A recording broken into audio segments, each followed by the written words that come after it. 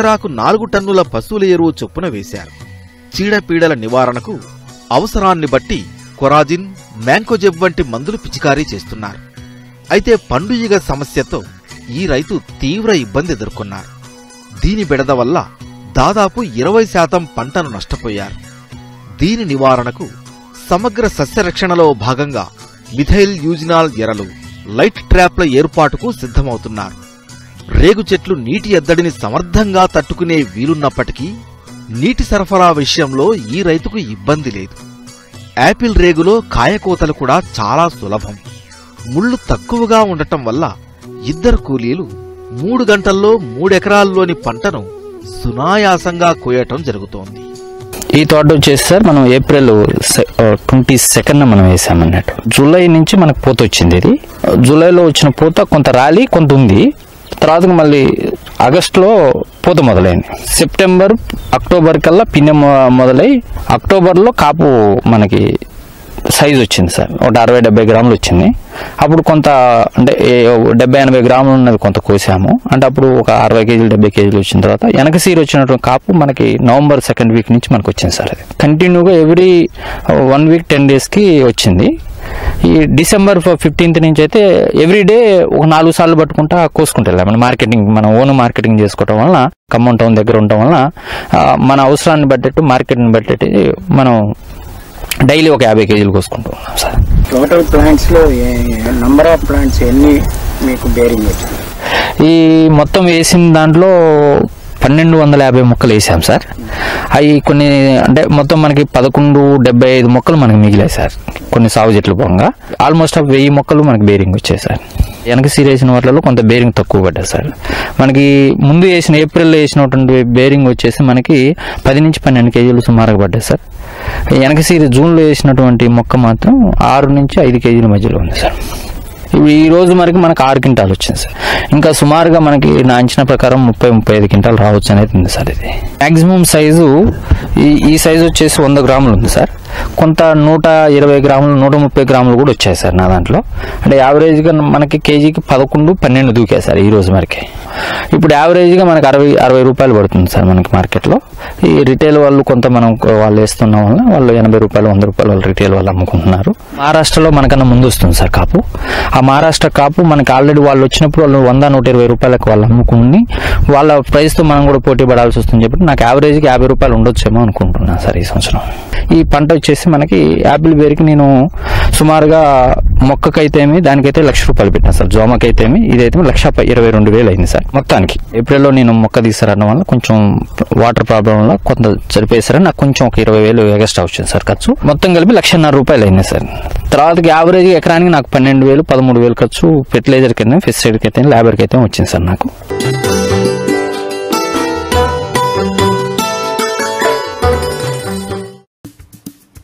Sekilas, buah bekul mirip dengan apel Malang, namun ukurannya lebih kecil, rasanya manis, dan teksturnya renyah. Buah lokal ini kini banyak ditanam petani buah di Desa Banjar Buleleng, Bali. Salah satu petani yang menanam buah bekul ini adalah Made Budiase. Made yang awalnya petani anggur ini menyulap sebagian lahannya menjadi kebun buah bekul karena anjloknya harga anggur. Meski pohon bekul biasa tumbuh di kawasan kering dan berbatu, buah ini juga tumbuh subur di bekas lahan anggur. Perawatannya pun lebih mudah dan murah dibanding menanam anggur. Buah yang satu ini juga tak mengenal musim berbuah. Tak heran, petani yang mulai menanam buah bekul sejak 3 tahun lalu ini mampu memanen 50 kg buah bekul dalam sehari. Kualitas buahnya itu unggul jadinya gitu. Unggul di atas apel, unggul di atas pir gitu. Dari sisi rasa dan dari sisi penampilan. Dengan buah lokal seperti ini? Buah lokal gitu. Buah lokal yang hampir menghilang ini kini mulai dikenal dan dijual di daerah Singaraja dan Denpasar. Ibu sering beli, Bu? Pernah, sejak ada pameran saya sering. Oh gitu. Renyah, Bu? Saya lihat, saya langsung, oh ini bekul dah. Tadi awalnya kira apa, Bu? Enggak, memang udah bekul. Udah sering? Harga buah bekul dipasarkan berkisar Rp30.000 per kilogram. Putu Wijana melaporkan untuk NET. As green apples, do not sneer at his ignorance. In recent years, the jujubes grown in Taiwan really are as big as green apples. 檢查下就看你的色度，啊，主要我咧教人经做拢一个，这个要很开都很平均的开安尼，啊，这粒枣啊，就是足好食枣啊。Candied jujubes, landed as Taiwan apples, are mainly produced in winter. They are emerald green, fragrant, sweet, and juicy. They can be eaten with the peel and are suitable for people of any age. Except the different cultivars, the way farmers take care of the trees are different too. 以前的枣啊，拢用化肥，啊，以前的老农民吼，对肥料、土壤拢袂晓管理，啊，慢慢，阮这一帮少年都在研究，做有机的啦，做啥的，唔通我当甲对以前枣啊足涩的，佮足细粒的，甲改良甲即嘛遐好食，佮遐大粒。外国人会把这个蜜枣称为台湾。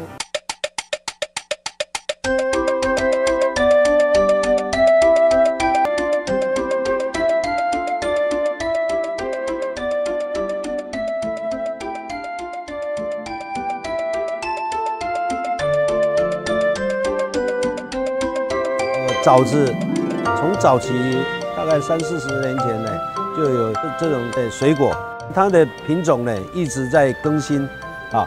那现在所讲的蜜枣呢，大概风行大概有10年左右了啊，而且它的品质各方面可以说这几十年来最好的一种品种。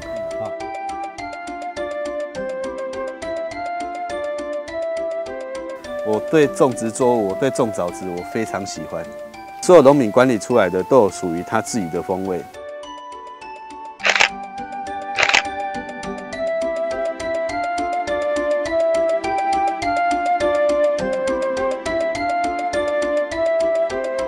长大的时候啊，很漂亮的时候，觉得好幸福哦。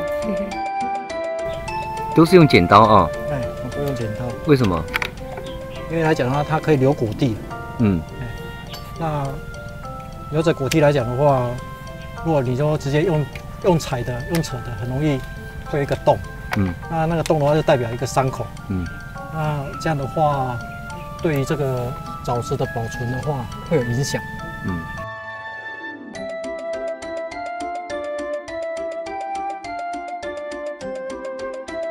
它从那里我种下去，我要它以后长到这个位置。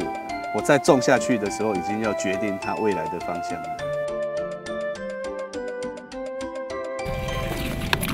像我们这个雪蜜啊，它品种有一个特性，它有一条一条的，我们讲像那个妊娠纹一样。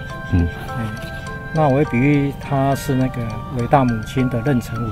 嗯。因为它开始要成熟了，哦，要感觉是要繁殖下一代一样。好，所以这个品种来讲，只要有这个妊娠纹来讲的话，表示它熟度够。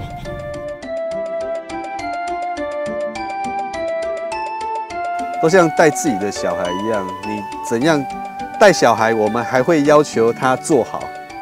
但是种枣子、种水果，只能期待他做好。我们给他，然后他怎样的表现？所以这是务农的一种精神。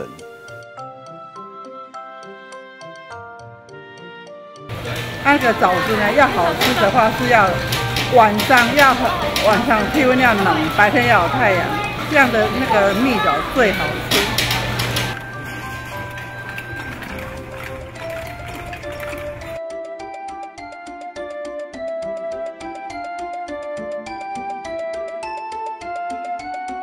最主要是要让他们运动啊，接触大自然啊。要不然我们一般市面上看到都已经分装好了，比较没有办法那么亲近自然。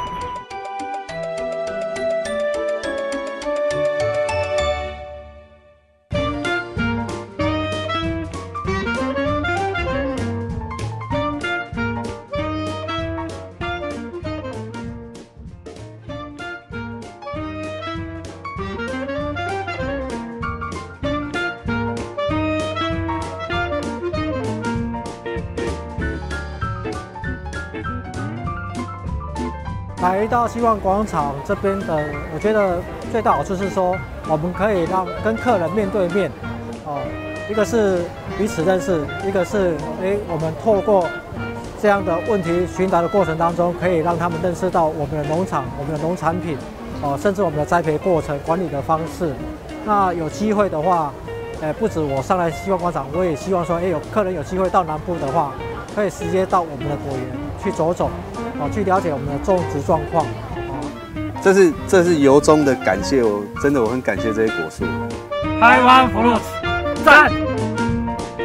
台湾水果好好吃，赞！ So I'll cut some of these out and we'll cut them open and take a look at them.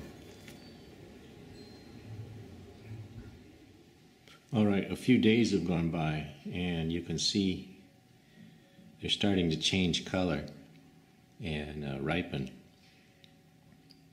When jujubes are ripe, they'll be soft and dark color like this.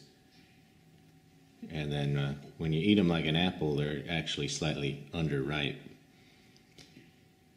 This one's starting to ripen. These are the same jujubes that were in the package a few days ago.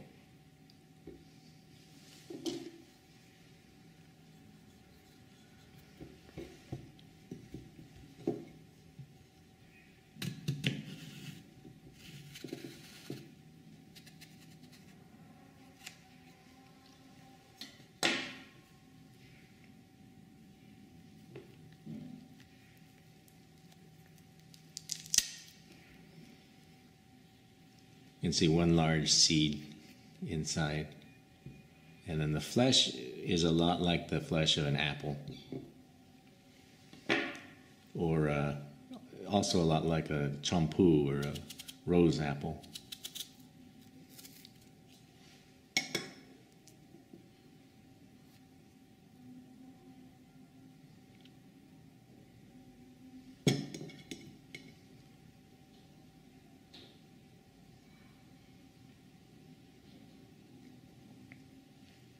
Let's try cutting open the this one, the dark one. See, it's quite soft and turning brown.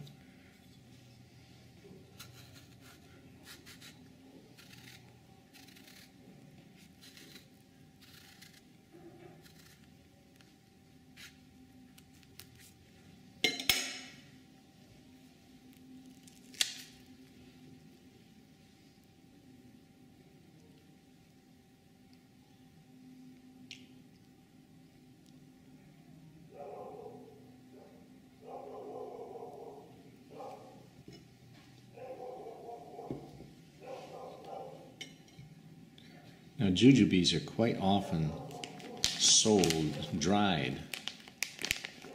Here's a package of dried jujubes I bought in the store for 65 baht. And you can see there's a huge difference in size between these small dried jujubes and these large ones here. Jujubes always turn red when you dry them, and you can see they've had their seeds poured out. And they're often used for candy or spiced up. They're treated often like dates. Let's open this up.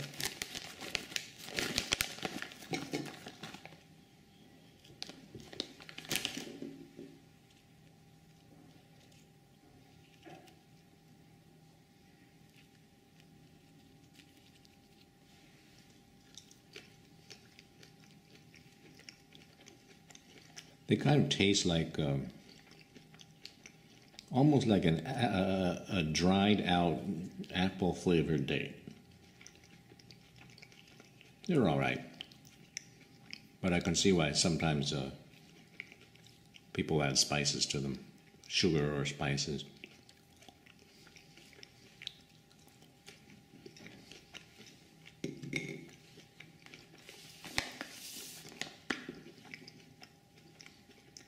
And what does this taste like?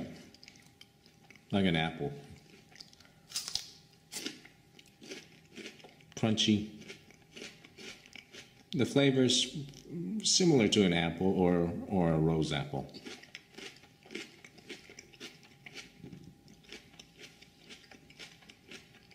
Jujubes.